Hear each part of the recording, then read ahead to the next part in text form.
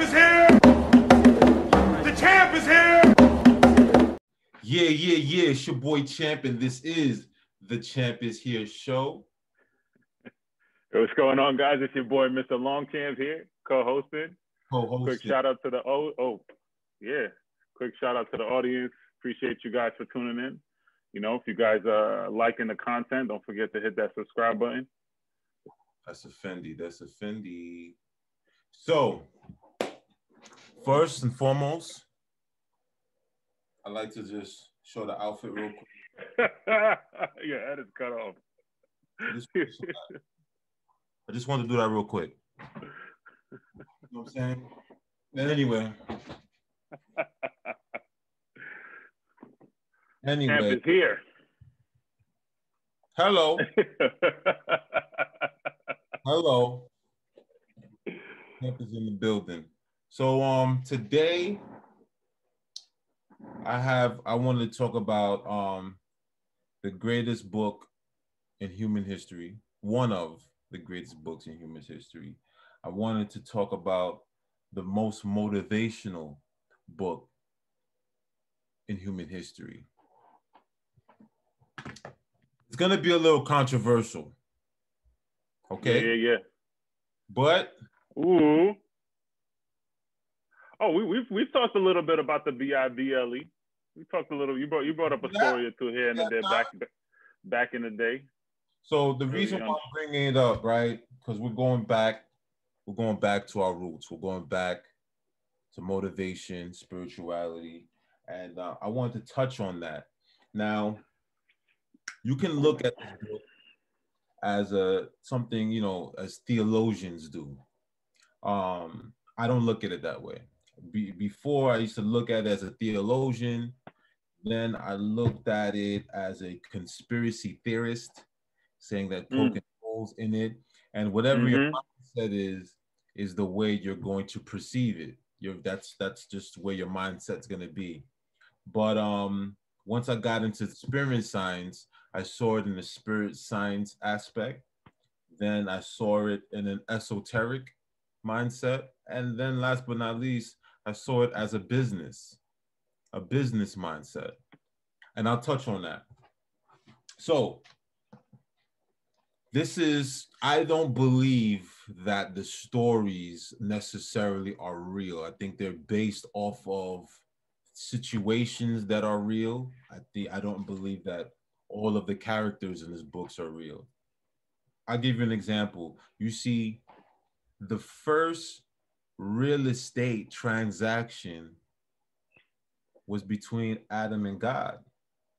You see, God gave Adam a piece of land and made him the property manager. He said, hey, listen, okay, I need you to do this, that, and the third. You know what I'm saying to you? Still getting into the real estate. Right, giving into real estate. You see what I'm saying to you? So what I mean by that too is then the next thing, he had a helpmate. You know what I'm saying to you? Eve came through and made sure everything was done. He had help, and that's what women do. Women are your partners.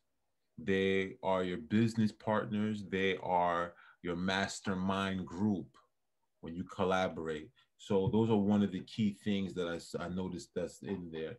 Another great example that is how it's motivation and sacrifice is the story of Abraham. You see, in the story of Abraham, if people are not familiar, he had a wife named Sarah, and God made a promise with him and said, hey, listen, Abraham, don't worry, I'm going to give you a kid. But he was really, really old. I think he was like in the 300, 400, something like that. Something like that. I don't remember. I'm not a theologian.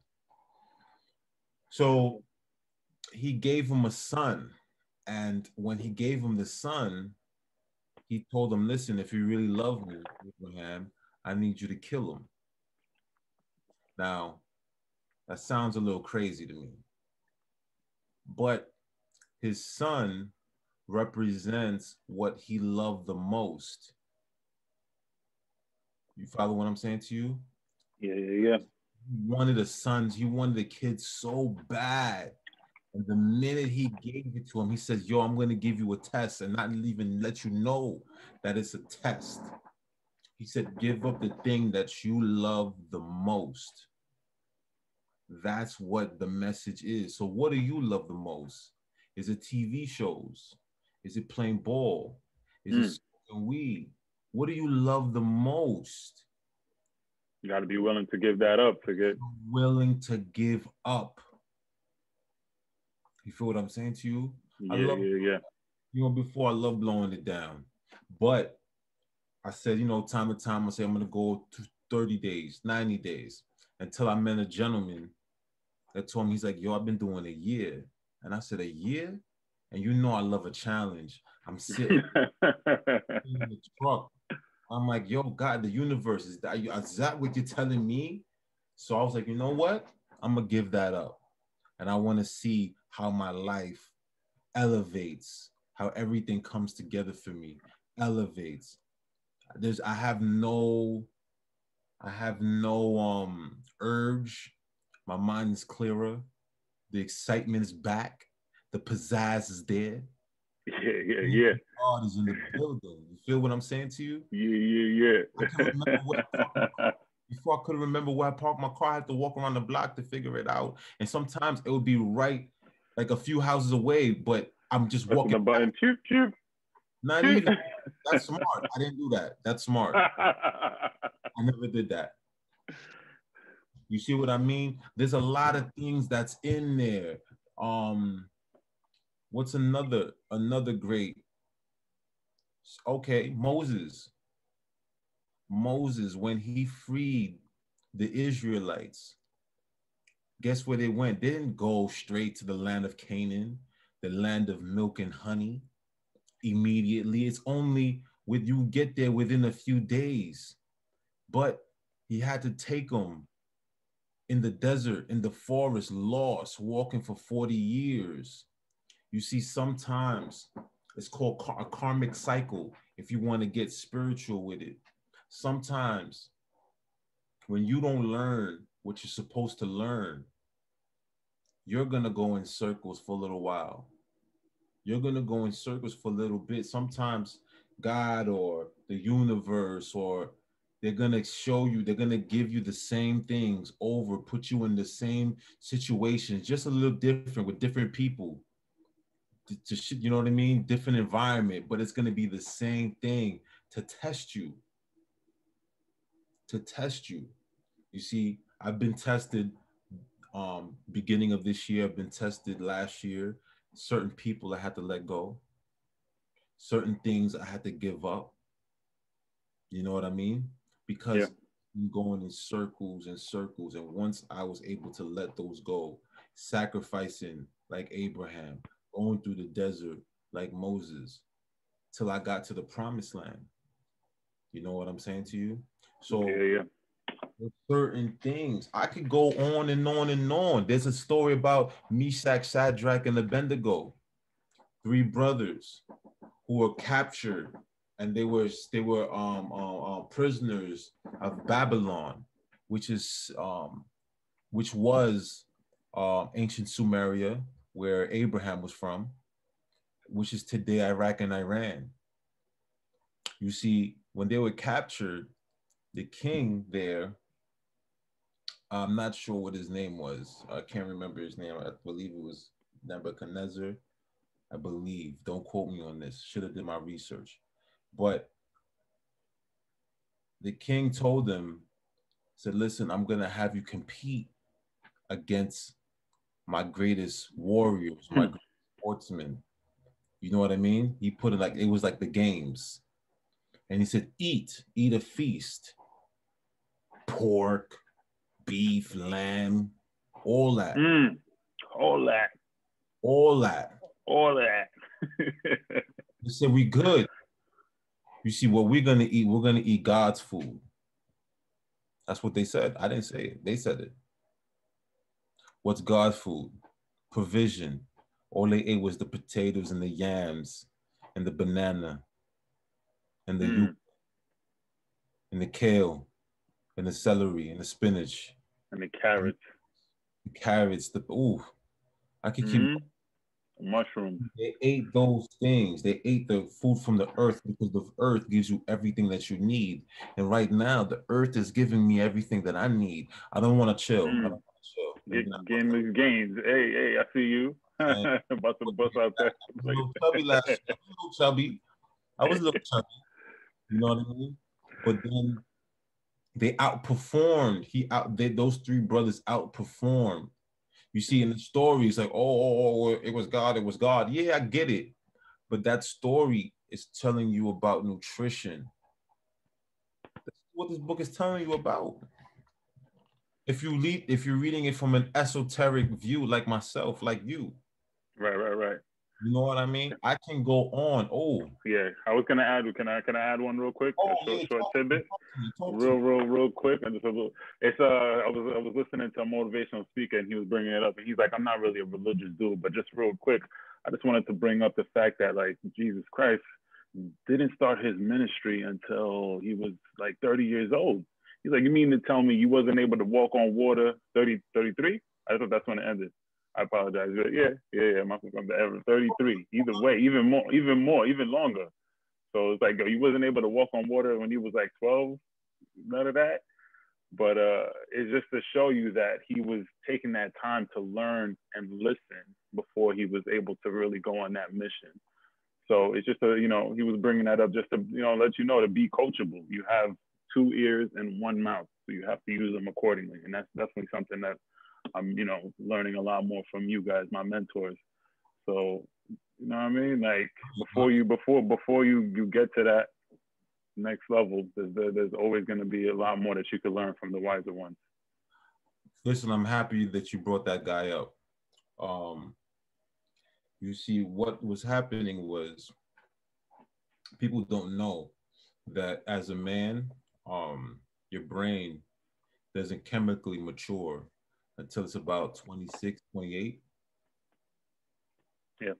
And basically they don't know that in the New Testament, they're talking about the mind. That's what they're really talking about. Christ is the mind. Really talking about the subconscious mind. That's what they're really talking about. What do you mean? I'm going to tell you what I mean right now. You see, when he started his ministry, it's talking about mastery.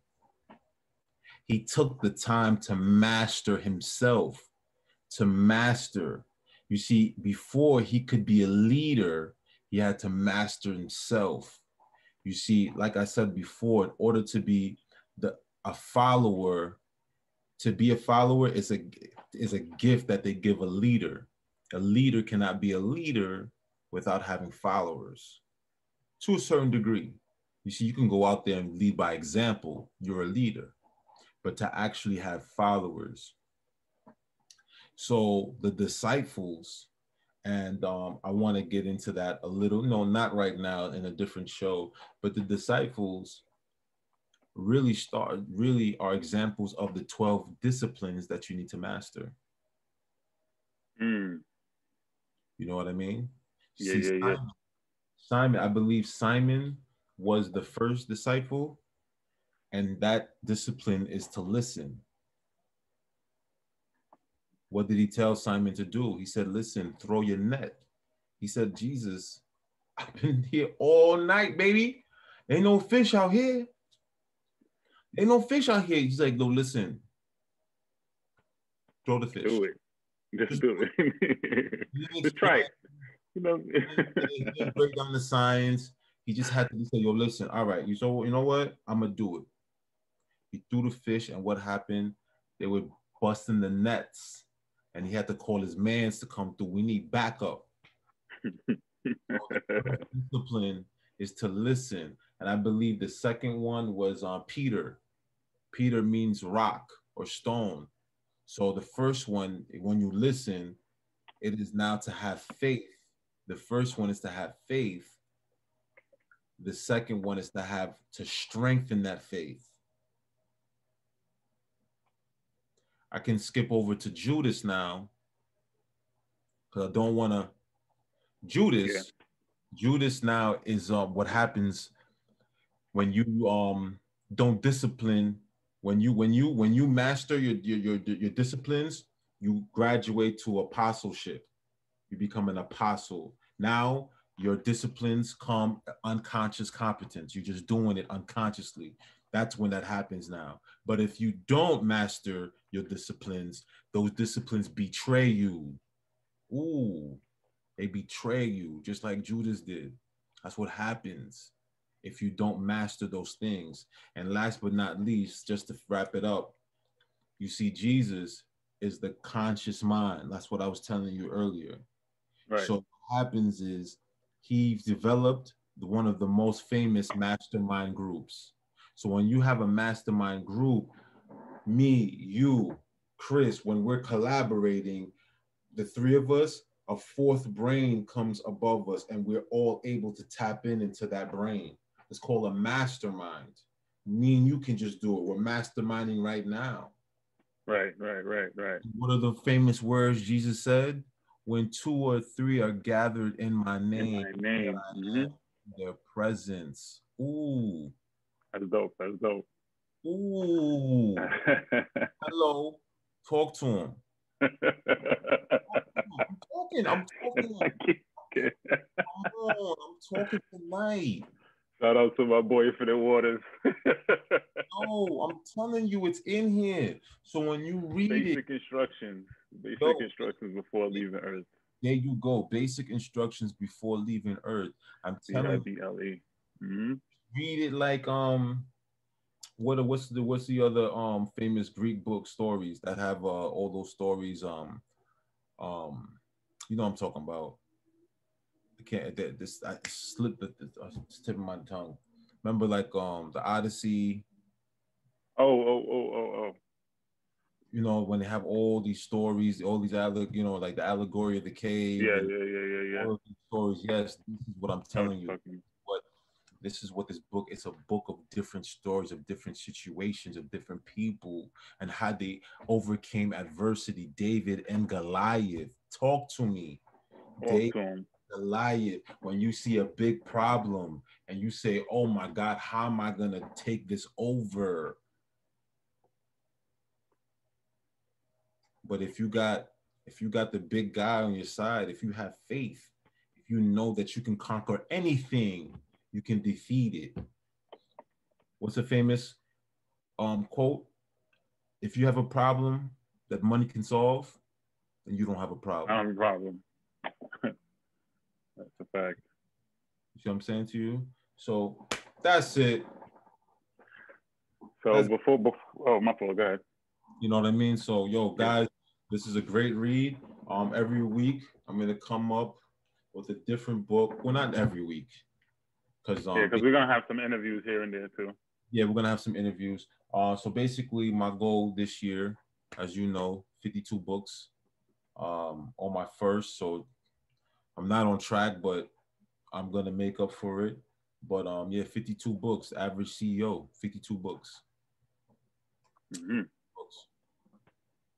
So what I wanted to ask you real quick talk to me was if you're changing or if you're not changing, because news had that big blockbuster trade this today with Harden going to the Nets. Are you still riding with the Lakers with your pick, with your NBA pick? They make it a little bit more challenging, but yes, I'm still riding with my pick. The reason why I'm still riding with my pick is because now there's a new player coming back on the team. It's now it's a chemistry shift. I'm not saying they can't do it. It's a chemistry shift. The way, if you know, I'm a coach, so what I would do is I have at least one of them come off the bench. Have on the bench. Then I believe that they can definitely do it. But who would you have? If you put three of them, I would be interchange. You know, Kyrie got to stay on the floor.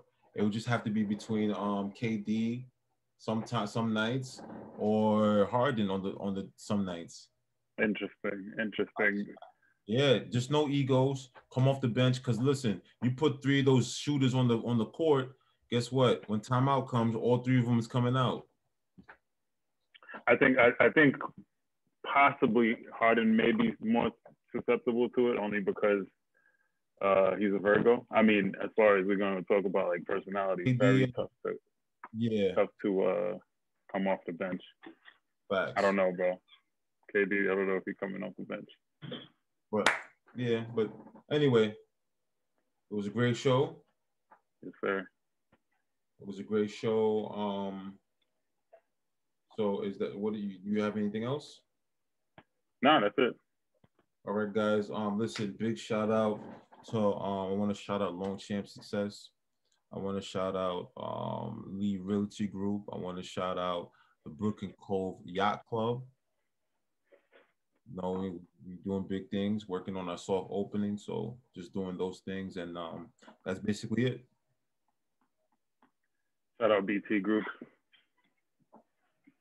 And guys, don't forget to hit that like and subscribe button. Cheer.